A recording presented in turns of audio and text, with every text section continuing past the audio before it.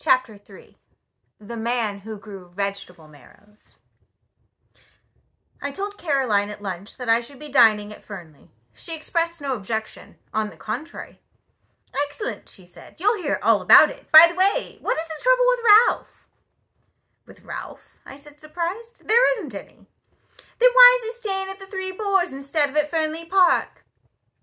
I did not for a minute question Caroline's statement that Ralph Peyton was staying at the local inn. That Caroline said so was enough for me. "Ackroyd told me he was in London," I said. In the surprise of the moment, I departed from my valuable rule of never parting with information. "Oh," said Caroline. I could see her nose twitching as she worked on this. "He arrived at the Three Boars yesterday morning," she said, "and he's still there. Last night he was out with a girl." That did not surprise me in the least. Ralph, I should say, is out with a girl most nights of his life. But I did rather wonder that he chose to indulge in the pastime in King's Abbot instead of in the gay metropolis. "One of the barmaids?" I asked. "No, that's just it. He went out to meet her. I don't know who she is." Bitter for Caroline to have to admit such a thing. "But I can guess," continued my indefatigable sister. I waited patiently. "His cousin." "Flora Ackroyd?" I exclaimed in surprise. Flora Ackroyd is, of course, no relation whatever really to Ralph Peyton, but Ralph has been looked upon for so long as practically Ackroyd's own son that cousinship is taken for granted. "Flora Ackroyd," said my sister. "But why not go to Fernley if you wanted to see her?" "Secretly engaged," said Caroline with immense enjoyment. "Old Ackroyd won't hear of it, and they have to meet this way." I saw a good many flaws in Caroline's theory, but I forbore to point them out to her. An innocent remark about our new neighbor created a diversion. The house next door, the Larches, has recently been taken by a stranger. To Caroline's extreme annoyance, she has not been able to find out anything about him, except that he is a foreigner. The intelligent corps has proved a broken reed. Presumably the man has milk and vegetables and joints of meat and occasional whitings, just like everybody else, but none of the people who make it their business to supply these things seem to have acquired any information. His name, apparently, is Mr. Porritt, a name which conveys an odd feeling of unreality. The one thing we do know about him is that he is interested in the growing of vegetable marrows. But that is certainly not the sort of information that Caroline is after. She wants to know where he comes from, what he does, whether he is married, what his wife was or is like, whether he has children, what his mother's maiden name was, and so on. Somebody very like Caroline must have invented the question on passports, I think. "My dear Caroline," I said, "there's no doubt at all about what the man's profession has been. He's a retired hairdresser. Look at that mustache of his."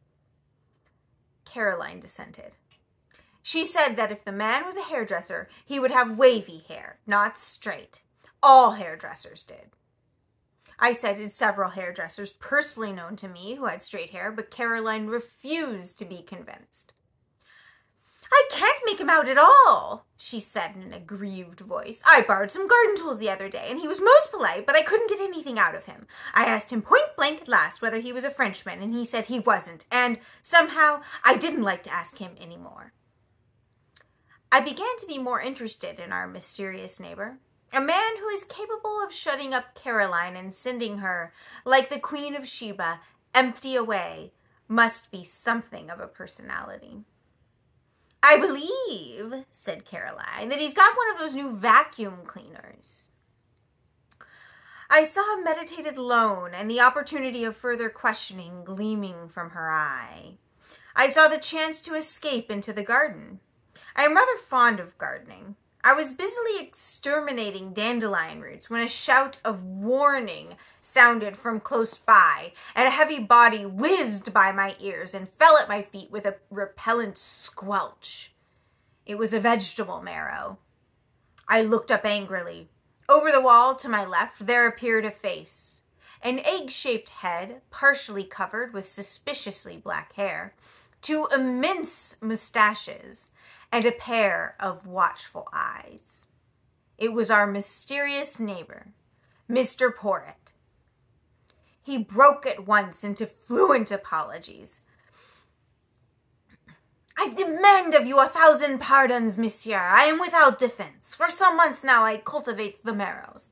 This morning suddenly I enraged myself with these marrows. I send them to promenade themselves. Alas! Not only mentally but physically. I seize the biggest. I hurl him over the wall. Monsieur, I am ashamed. I prostrate myself." Before such profuse apologies, my anger was forced to melt. After all, the wretched vegetable hadn't hit me. But I sincerely hoped that throwing large vegetables over walls was not our new friend's hobby. Such a habit could hardly endear him to us as a neighbor. The strange little man seemed to read my thoughts. "Ah, no," he exclaimed, "do not disquiet yourself. It is not with me a habit. But you can figure to yourself, monsieur, that a man may work towards a certain object, may labor and toil to attain a certain kind of leisure and occupation, and then find that, after all, he yearns for the old busy days and the old occupations that he thought himself so glad to leave." "Yes," I said slowly, "I fancy that is a common enough occurrence. I myself am perhaps an instance. A year ago I came into a legacy, enough to enable me to realize a dream. I have always wanted to travel, to see the world. Well, that was a year ago, and as I said, I am still here." My little neighbor nodded. "The chains of habit. We work to attain an object, and the object gained, we find that what we miss is the daily toil. And mark you, monsieur, my word was interesting work. The most interesting work there is in the world." "Yes," I said encouragingly. For a moment, the spirit of Caroline was strong within me. "The study of human nature, monsieur." "Just so," I said kindly. Clearly a retired hairdresser. Who knows the secrets of human nature better than a hairdresser? "Also I had a friend who for many years never left my side, occasionally of an imbecility to make one afraid. Nevertheless, he was very dear to me. Figure to yourself that I miss even his stupidity, his naivete, his honest outlook, the pleasure of delighting and surprising him by my superior gifts. All these I miss more than I can tell you." "He died?" I asked sympathetically. "Not so. He lives and flourishes, but on the other side of the world. He is now in the Argentine." "In the Argentine," I said enviously. "I have always wanted to go to South America. Maybe South Africa too."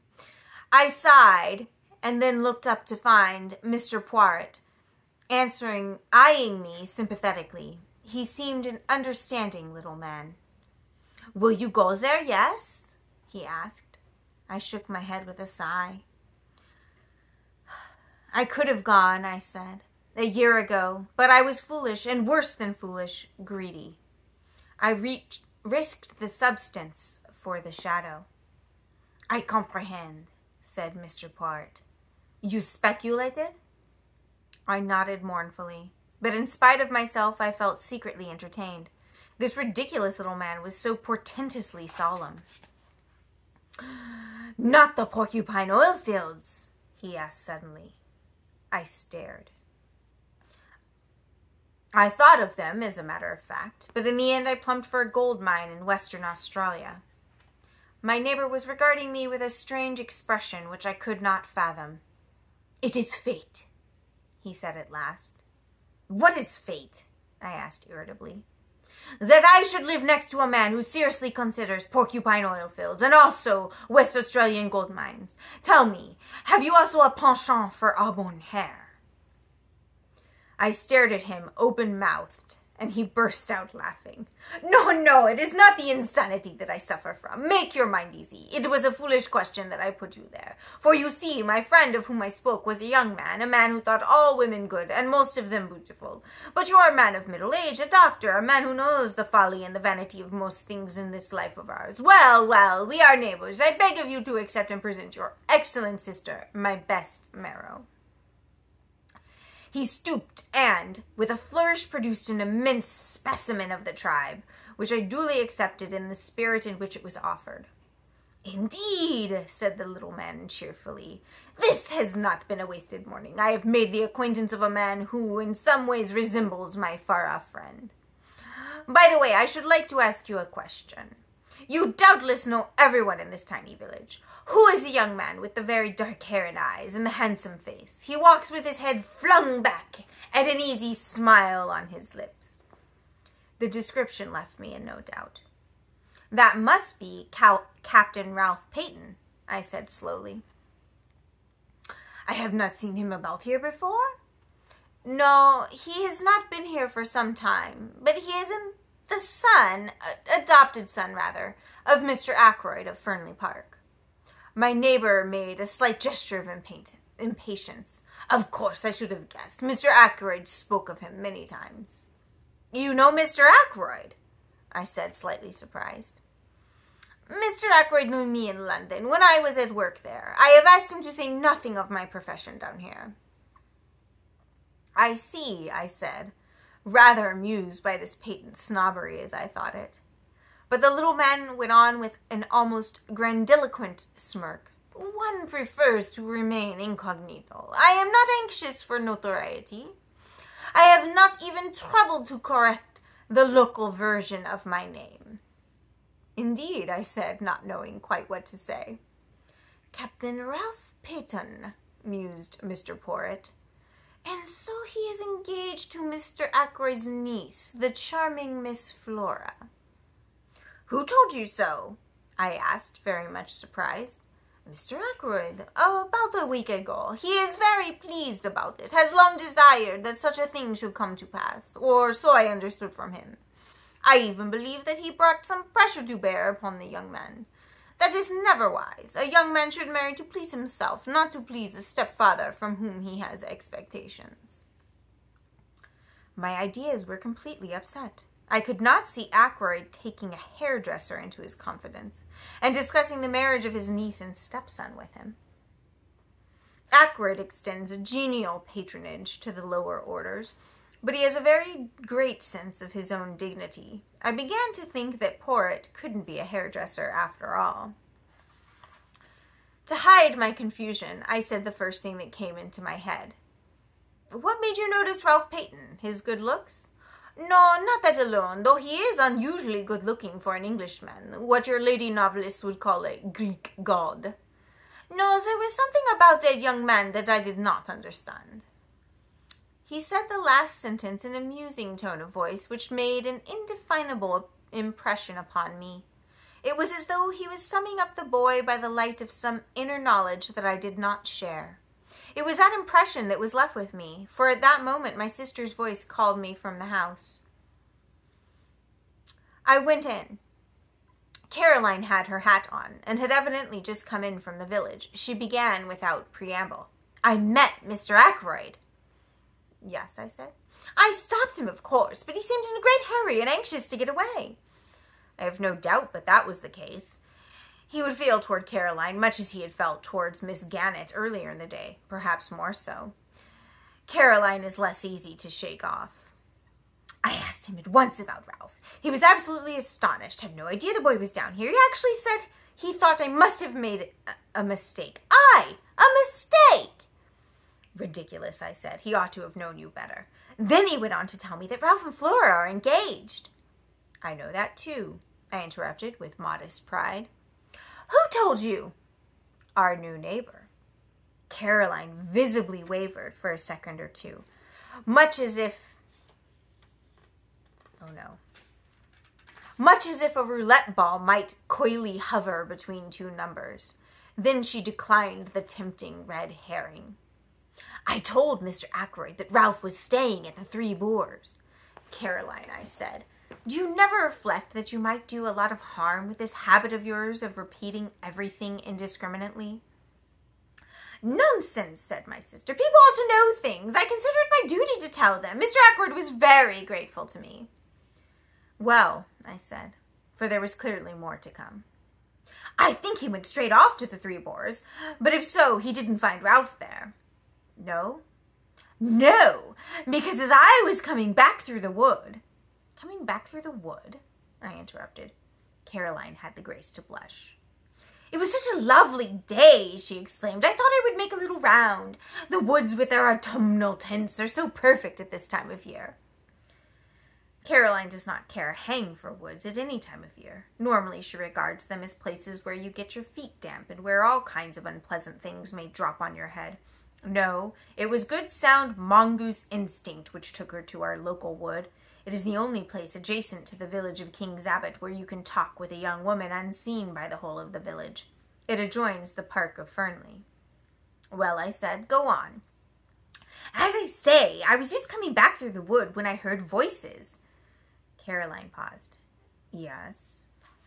One was Ralph Peyton. I knew it at once. The other was a girl's. Of course, I didn't mean to listen. Of course not, I interjected with patent sarcasm, which was, however, wasted on Caroline. But I simply couldn't help overhearing. The girl said something I didn't quite catch what it was, and Ralph answered. He sounded very angry. My dear girl, he said, don't you realize that it's quite on the cards the old man will cut me off with a shilling? He's been pretty fed up with me for the last few years. A little more would do it. And we need the dibs, my dear. I shall be a very rich man when the old fellow pops off. He's mean as they make 'em, but he's rolling in money, really. I don't want to go altering his will. You leave it to me and don't worry. Those were his exact words. I remember them perfectly. Unfortunately, just then I stepped on a dry twig or something, and they lowered their voices and moved away. I couldn't, of course, go rushing after them, so I wasn't able to see who the girl was. That must have been most vexing, I said. I suppose, though, you hurried on to the Three Boars, felt faint, and went into the bar for a glass of brandy, and so were able to see if both the barmaids were on duty? It wasn't a barmaid, said Caroline unhesitatingly. In fact, I'm almost sure that it was Flora Ackroyd, only it doesn't seem to make sense, I agreed. But if it wasn't Flora, who could it have been? Rapidly, my sister ran over a list of maidens living in the neighborhood with profuse reasons for and against. When she paused for breath, I murmured something about a patient and slipped out. I proposed to make my way to the Three Boars. It seemed likely that Ralph Peyton would have returned there by now. I knew Ralph very well, better perhaps than anyone else in King's Abbot, for I had known his mother before him, and therefore I understood much in him that puzzled others. He was, to a certain extent, the victim of heredity. He had not inherited his mother's fatal propensity for drink, but nevertheless he had in him a strain of weakness. As my new friend of this morning had declared, he was extraordinarily handsome. Just on 6 feet, perfectly proportioned, with the easy grace of an athlete, he was dark, like his mother, with a handsome sunburnt face always ready to break into a smile. Ralph Peyton was of those born to charm easily and without effort. He was self-indulgent and extravagant, with no veneration for anything on earth, but he was lovable nevertheless, and his friends were all devoted to him. Could I do anything with the boy? I thought I could. On inquiry at the Three Boars, I found that Captain Peyton had just come in. I went up to his room and entered unannounced. For a moment, remembering what I had heard and seen, I was doubtful of my reception, but I need have had no misgivings. Wyatt Shepherd, glad to see you. He came forward to meet me, hand outstretched, a sunny smile lighting up his face. The one person I am glad to see in this infernal place. I raised my eyebrows. What's the place been doing? He gave a vexed laugh. It's a long story. Things haven't been going well with me, Doctor, but have a drink, won't you? Thanks, I said. I will. He pressed the bell, then coming back threw himself into a chair. Not to mince matters, he said gloomily. I'm in the devil of a mess. In fact, I haven't the least idea what to do next. What's the matter? I asked sympathetically. It's my confounded stepfather. What has he done? It isn't what he's done yet, but what he's likely to do. The bell was answered, and Ralph ordered the drinks. When the man had gone again, he sat hunched in the armchair, frowning to himself. Is it really serious? I asked. He nodded. I'm fairly up against it this time, he said soberly. The unusual ring of gravity in his voice told me that he spoke the truth. It took a good deal to make Ralph grave. In fact, he continued, I can't see my way ahead. I'm damned if I can. If I could help, I suggested diffidently. But he shook his head very decidedly. Good of you, Doctor, but I can't let you in on this. I've got to play a lone hand. He was silent a minute, and then repeated in a slightly different tone of voice, Yes, I've got to play a lone hand.